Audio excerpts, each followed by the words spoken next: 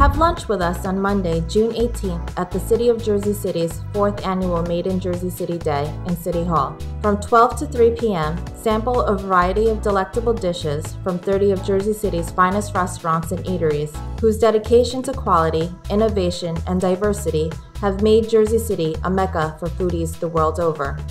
This year's free event, A Foodie's Dream Come True, is hosted by Mayor Jeremiah Healy, the Jersey City Economic Development Corporation, and the Jersey City Urban Enterprise Zone program.